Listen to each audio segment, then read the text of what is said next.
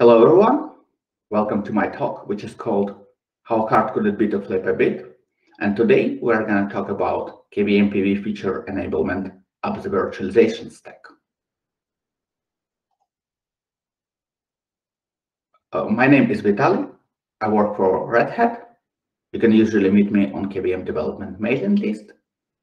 I'm trying to focus on KVM PV features, Hyper-V enlightenments, and nesting, especially mixed nesting when we run KVM on Hyper-V and Hyper-V on KVM. I also do KVM and Hyper-V PV feature enablement in QEMU sometimes. So let's get to the talk. Paravirtualized features. What are these features? Well, these are features which are not present in the hardware we're trying to emulate. KVM implements quite a few. First, there are so-called native KVM PV features, which were developed specifically for KVM. Other than that, there are features from other hypervisors, which KVM tries to emulate. For example, there are Hyper-V enlightenments. There's also a number of features from Zen and VMware hypervisors, but for the purpose of this talk, I'll be mostly focusing on native KVM PV features and Hyper-V enlightenments. PV features, why do we do them? Well, mainly there are two reasons. First, we are trying to make things work faster because emulating hardware interfaces is not always as fast as we would want it to be. Second, sometimes we'd like to introduce some unique capabilities which are not possible or don't really make sense with bare hardware. So if you are missing some unique capability in your guest, you will certainly notice that. But a performance-related feature is sometimes hard to notice because you don't really know that your guest could have run faster. So the regular advice for users is to enable all currently supported KVM PV features and give them to your guests. They will likely run faster. They will decide if they want to use these features or not. Performance-related features are usually implemented in KVM itself and not in user space VMM.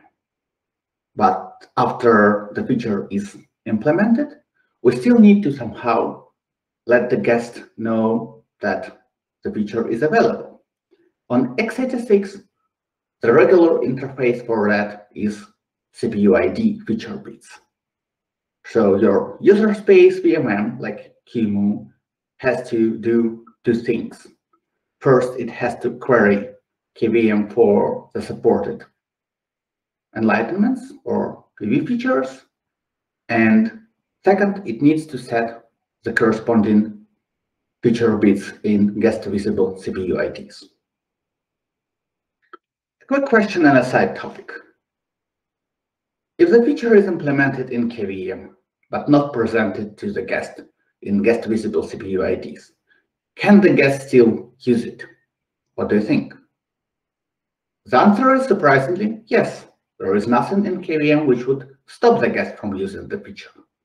Recently, two features to change the behavior and actually limit the available feature set to what was exposed in guest visible CPU IDs. Two features were introduced to KVM. First is for native KVM PV features, and the second is for Hyper-V enlightenments. So far, QEMU doesn't support any of these features. Okay, let's get back to the PV feature enablement. So user space VMM's job is to query KVM for a supported feature set, and then just set the corresponding feature bits in guest visible CPU IDs. That sounds really easy, right? And In fact, it is. But making the decision to flip a particular bit is not as easy as it may sound. Let's talk about native KVM PV features first. Here is an example of a feature recently implemented which is dear to me. This is so-called interrupt-based asynchronous page fault mechanism. And this mechanism is known to significantly improve the throughput in memory overcommitted environments when you are trying to consume more memory than you have on your host with your guests and other applications. This feature was merged in Linux 5.10, and it's supported starting QEMU 5.2. The feature is also known to completely replace the legacy asynchronous page fault mechanism. So even if you expose this mechanism to your guests today, with a recent kernel, the guest won't be able to use it. The mechanism won't work. So when you start your guest with QEMU, what do?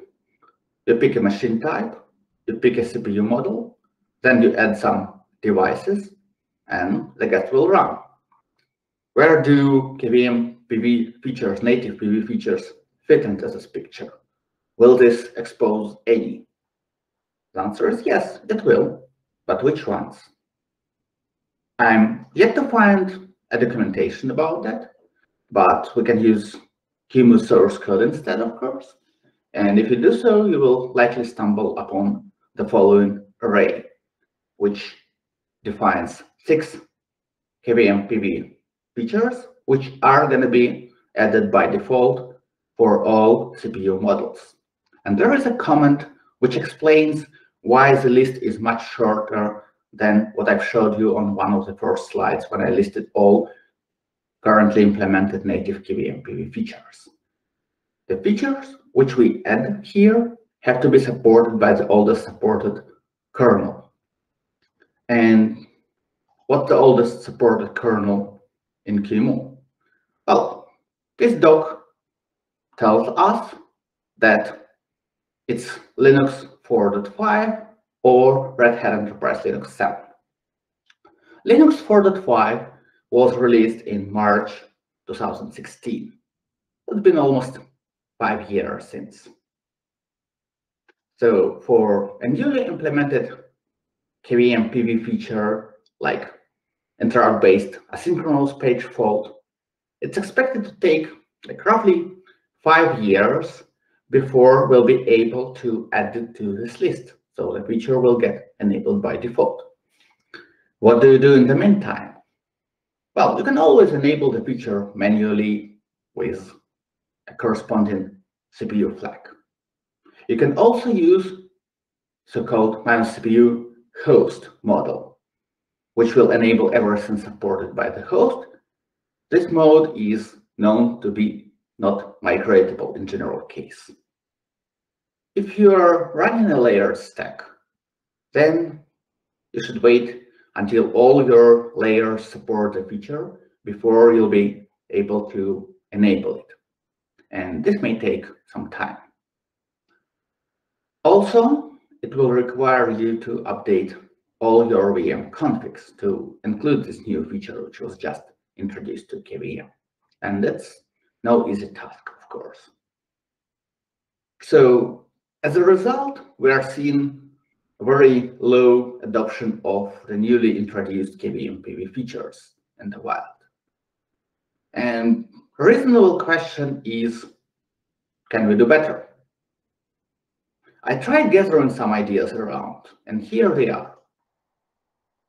First, let's step back and discuss why can't we enable all currently supported PV features by default. Well, the answer is simple. If we enable all currently supported features by default, then QEMU won't start on anything but the latest kernel, which has full feature set. And this is undesirable. This will break the support promise.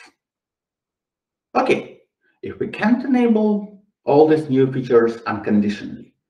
Maybe we can enable them on the hosts which support them on like newer hosts and avoid enabling them on old hosts. Well, there is a feature called live migration, which is known to be very important to users. And when you create your two VMs with the same QEMU command line on two different hosts, it's expected that the VM will look exactly the same. It will have exactly the same set of features. If it doesn't have certain features on the destination hosts, which were present on the source host, your guest may get very confused upon migration, because the feature will suddenly disappear from underneath. We can certainly support migrating to hosts which are equal or newer, which have a superset of the features from the source host, but we can't support migrating in the other direction. So, another idea. QEMU is known to introduce a new machine type with every version, like a new version of the machine type. For example, if you use Q35 machine type, with QEMU 6.1, it's an alias for PC Q35 6.1. And with 6.2, it's going to be 6.2. And we can enable features conditionally based on the machine type. Can we do that? Well, yes, we can probably add new KVM PV features to the newest machine type and keep it disabled for old machine types. Then only the new machine type will require the latest kernel. Well, there is an expectation from users that even the newest machine type can be created with the oldest supported kernel. We never said otherwise. And if we start requiring very recent kernels for the newest machine types, users will switch from using, for example, Q35 alias, which would run the latest. They will hard code some older version of the machine type, and they will never change it again. And surprisingly, this may lower the adoption of not only KVM PV features, but all features in QEMU, because users will get stuck with some older machine type. There is an idea to introduce another configuration dimension, so-called host platform, and specifies the minimum required kernel version. The advantage is that we will have a clear separation between the machine type, which will mean exactly what it means now, and the required kernel version. Another advantage is that this can be used all across QEMU for everything kernel related, which may use newer kernel versions, for example, things like vhost, vfio, and stuff like that. It's still not ideal because users will still have to update their configurations, which is hard. We're also going to explode test metrics. Previously, it used to be machine type and CPU model.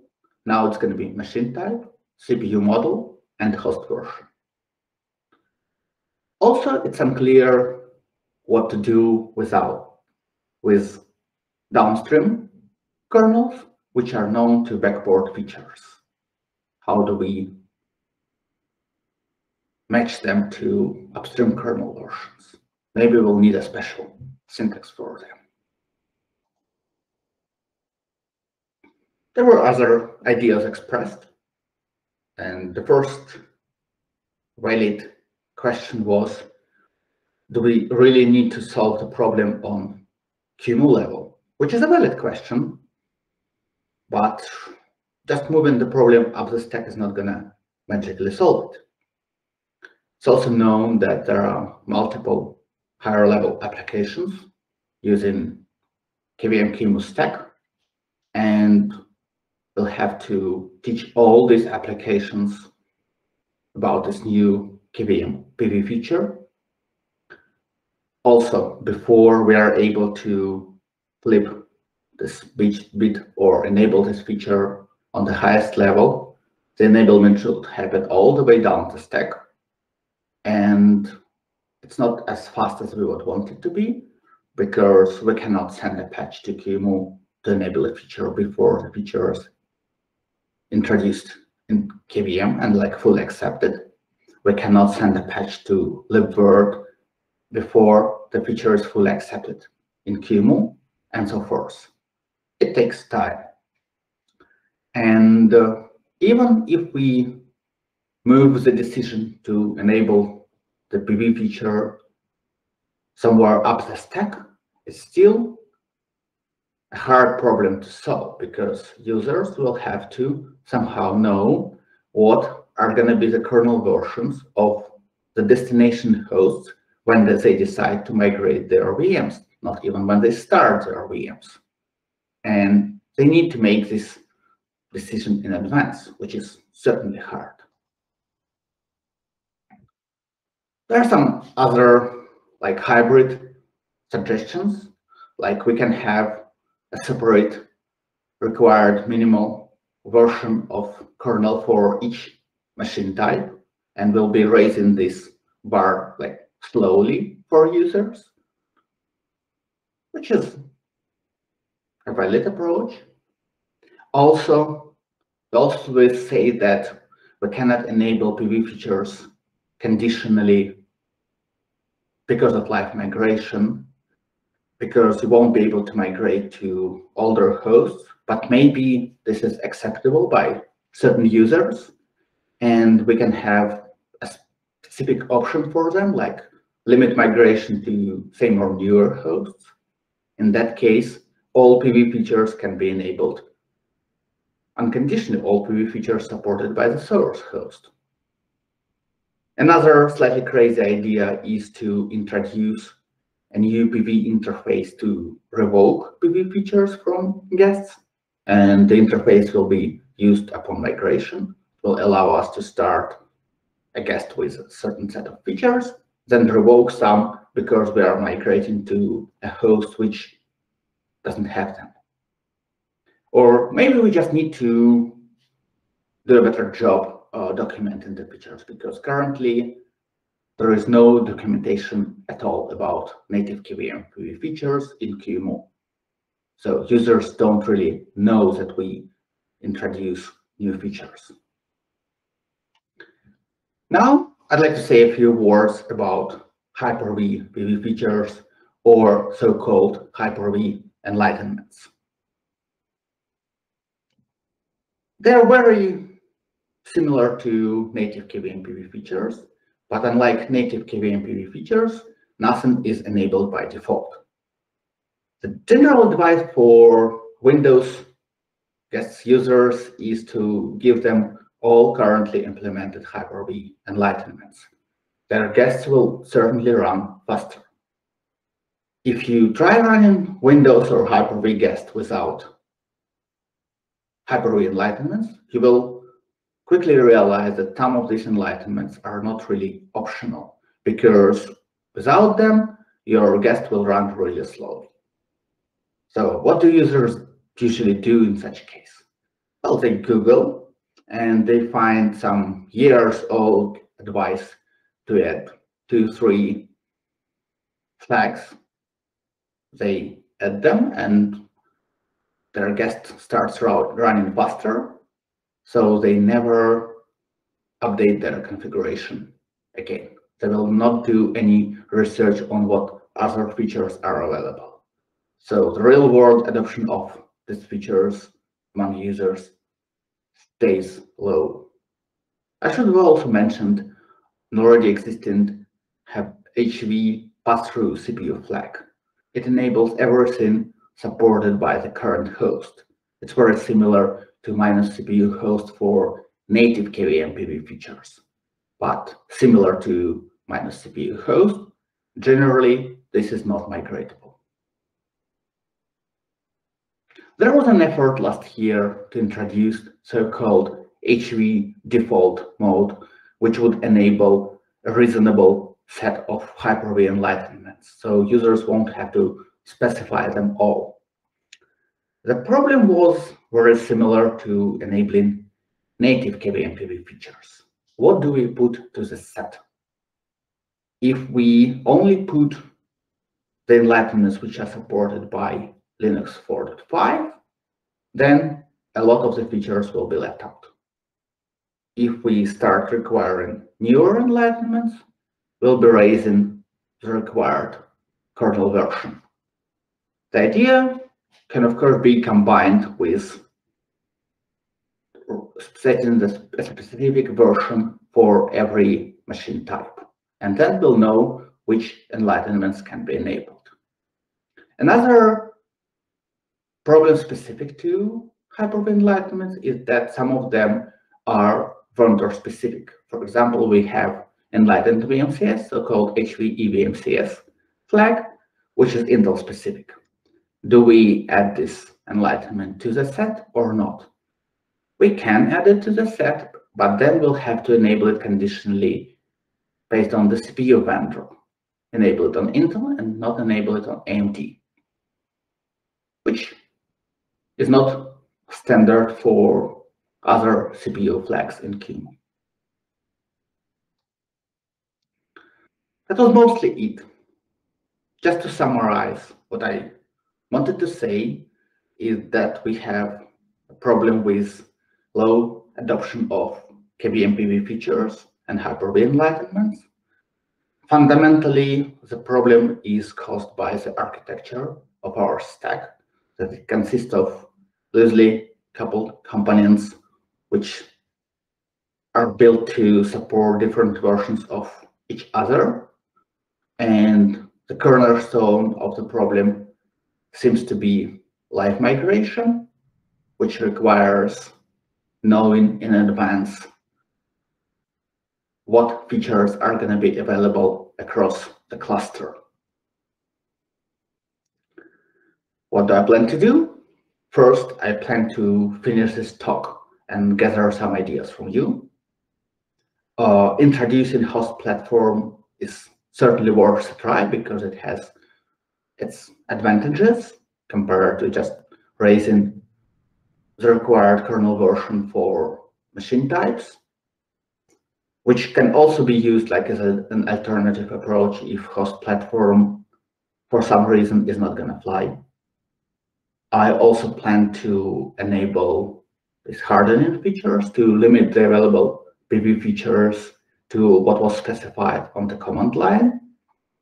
And if host platform idea is going to work, or if we agree upon raising the required kernel version for specific machine types, then we can probably resume HV default work. That was it.